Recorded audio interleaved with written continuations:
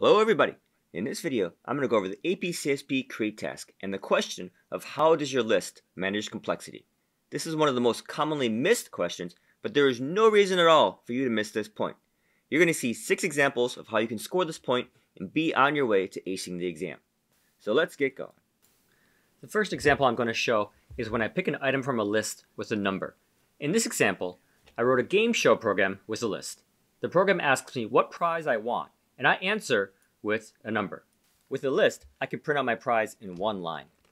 To see how adding a list manages complexity, let's look at this code without a list. Right away, the no list code is harder to read. The code does exactly the same thing, except it's got a bunch of if-elses. So using the list is helping to manage the complexity of code readability.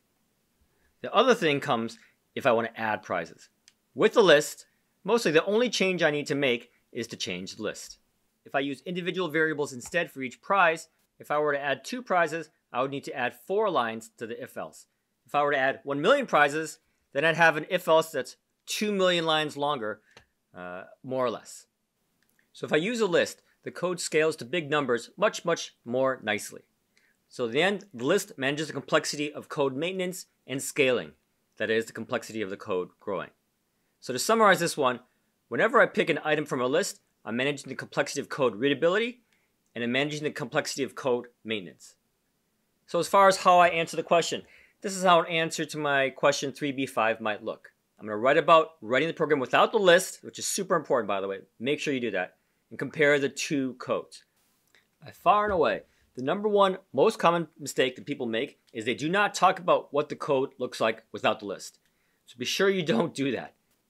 In my answer, I'm also able to put an exact number on how many extra lines of code I need if I don't use a list. And that's going to be 3n, where n is the number of items.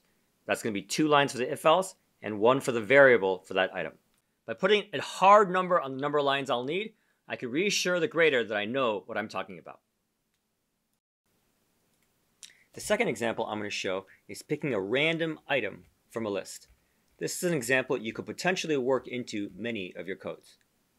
The reasons that this is good are really similar to the example that I just showed where I picked a particular number from a list. In this example, I'm going to simulate the sorting hat from Harry Potter.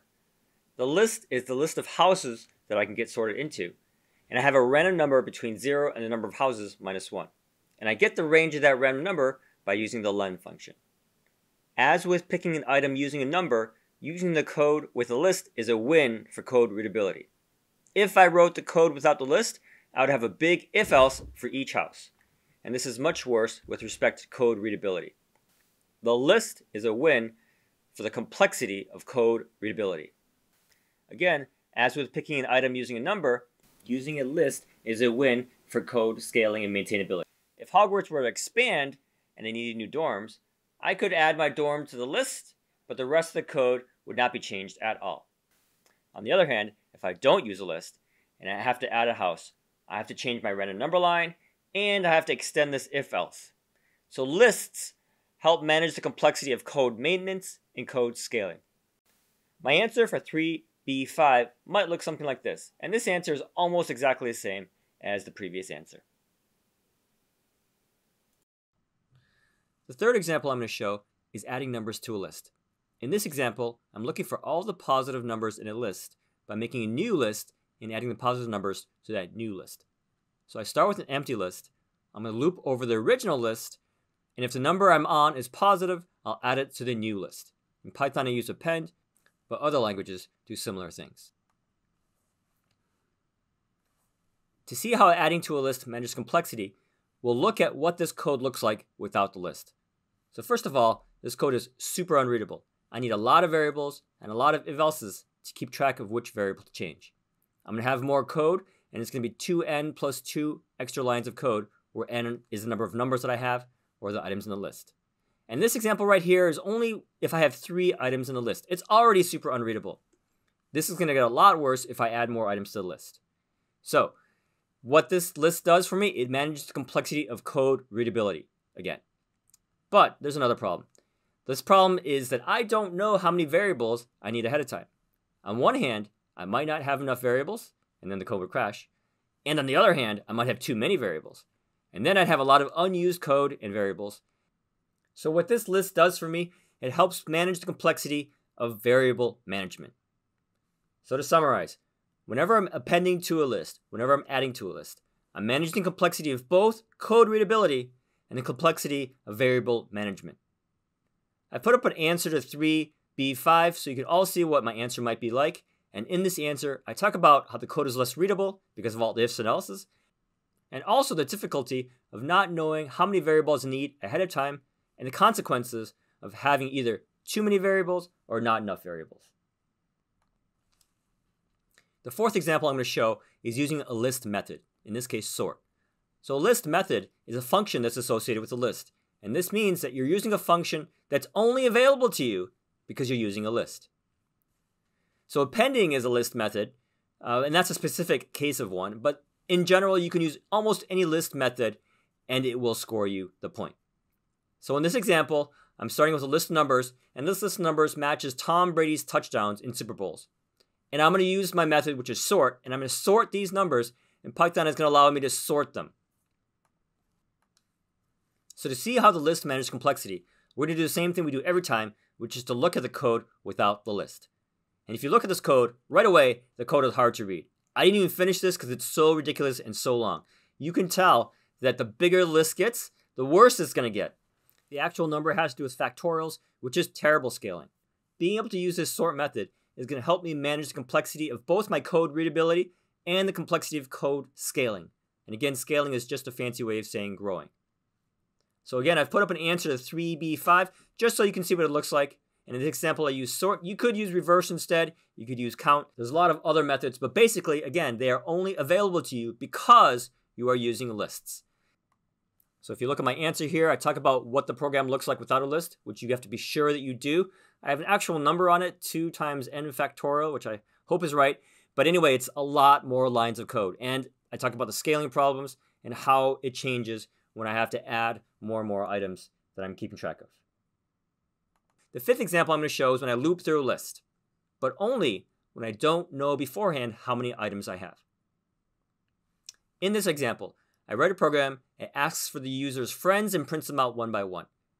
The computer does not know how many friends there are ahead of time. This is important. Remember that. I'm splitting a string into a list, and I don't know how many there are ahead of time. To see how this manages complexity, once again, I'm going to look at the code without the list. You might be able to see right away that the list helps with the complexity of variable management, just like when we used append. But lists also help me because I don't know, in this case, how many variables I need ahead of time. If I have too many variables, I would have a lot of unused line of code. And if I didn't have enough variables, my code would crash whenever I tried to add too many items. All right, so using a list is helping me with the complexity of variable management. Again, all of this is true only if you do not know how many items you have in the list beforehand. That's super important. So for my answer for 3B5, it might look something like this. I'm going to talk about the complexity of variable management and talk about if I wrote the program without the list and how my program would look if I wrote it without a list. I'm going to write about variable management just as I've done before. The last example I'm going to show is the ultimate cheat code, but you can only use it if you've used dictionaries. So this is an example that comes straight from the AP board. They talk about a sample program that somebody's written, and they're using a dictionary to keep track of somebody's stats. And the answer that they accept is this. They say this list of stats helps manage complexity because it allows all the stats of the character to be in one area so they can be easily changed. So assuming that in one area thing is good for dictionaries, pretty much any dictionary is going to win the point here. And the AP's answer for how it looks without the dictionary is that each stat would have to have its own separate variable. So you can even take this one step further, and I have a code here that does that. I've written a vote counter program.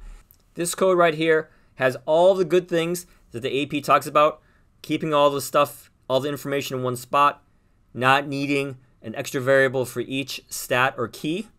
But it also has appending, which is going to be an extra win. Because if you remember from before, whenever I'm appending to a list, it's a big win with respect to variable management. So my answer for 3B5, if I did something like this, would be something like this below. I'm going to talk about how I'd have to use individual variables instead of using this dictionary, how it's much better because everything's in one spot, and this is the AP approved answer. But I'm also going to talk about how the dictionary is a win from the point of view of readability and variable management. It's the same thing as when I used append. I'm going to end this video by showing some examples that will not score the point.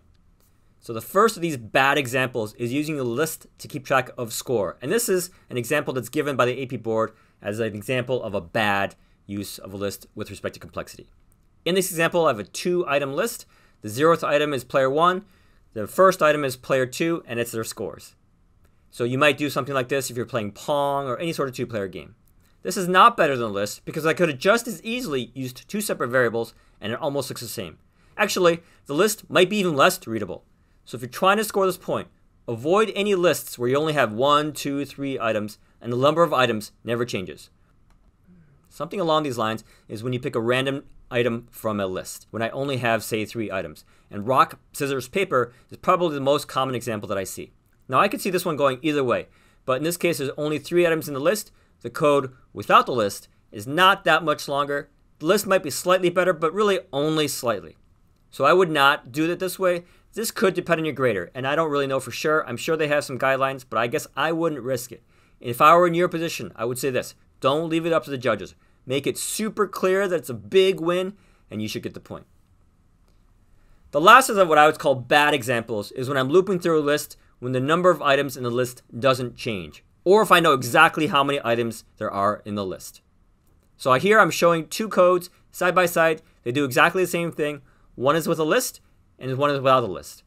The one without the list is really not that much better. And the reason is that I know exactly how many items are in the list. You really need some sort of win with that list, and you're not getting it here. On the other hand, if I don't know how many items in the lists, then I don't know how many variables I need, and I don't know exactly what code I would write. And in that case, when I don't know how many items I have, that's a win. Alright, so that's all. I hope this helps you understand how lists manage complexity and how you can answer this question on the APCSP Create test. If this was helpful to you, please give it a like and subscribe to my channel. Thank you very much.